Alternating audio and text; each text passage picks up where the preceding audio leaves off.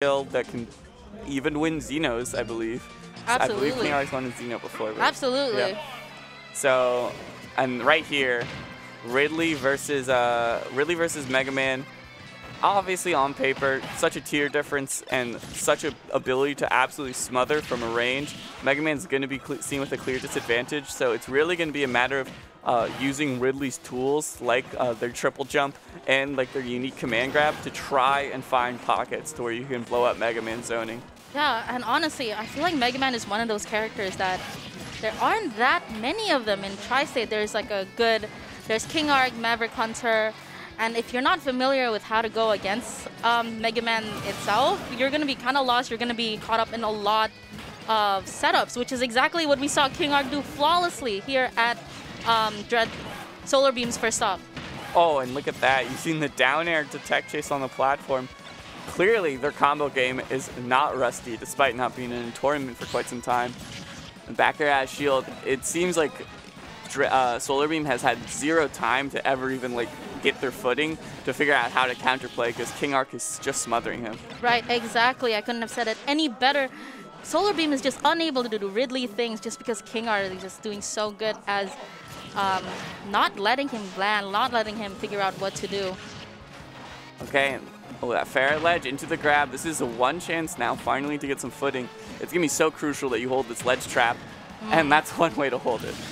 Getting the kill at really early percents. I think Megaman was at like 85 or something. Yeah. One strong up smash. Absolutely, and that's definitely one of Ridley's advantages. And if we get to see that more, even if KingArc or Megaman is not at a higher percentage, a good smash attack would be enough to take the stock. I mean, look at Ridley at 150 right now. KingArc still unable to take the stock. Now, F-smashing on ledge. It's going to be so good because that totally shuts down that side B. Game punished right there. Okay. Yeah, this is exactly where SolarBeam did manage to shine, was getting KingArc on the ledge, but KingArc escaping with that leaf shield.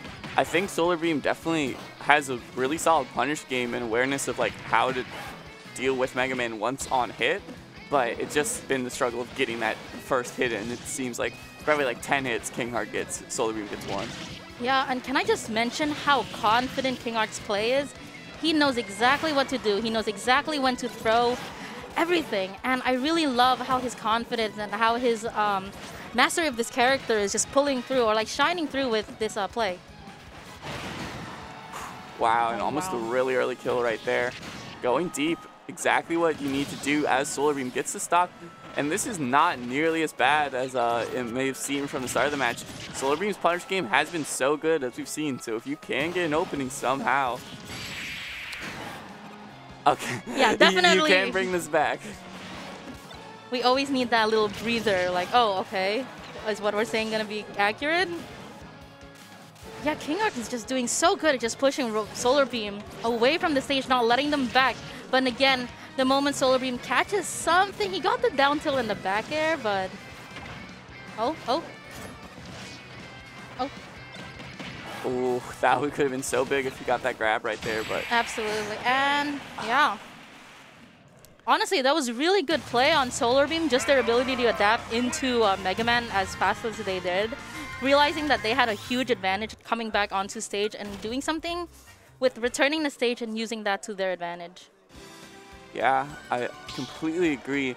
I think SolarBeam, you know, well, I don't know if they got exactly 0 to death off the start, but they started off, yeah, 16% dying. You know, you start off that game so rough and managed to bring it back to relatively close. So I think you got to be kind of confident going into game 2 that you do have a chance to get this upset. And here we are at Lilac Cruz. Lilac Cruz? That's the name, yes. Right?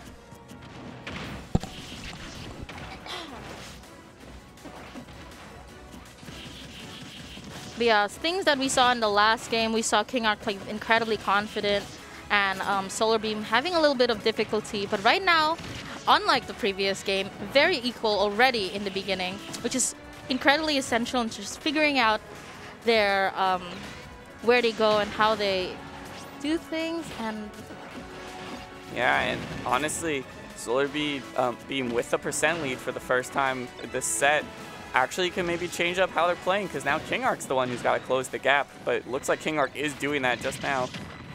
Oh, what? That was like a good 90. Yeah, Ridley, not as heavy as his size may imply. Oh, wow. Wow.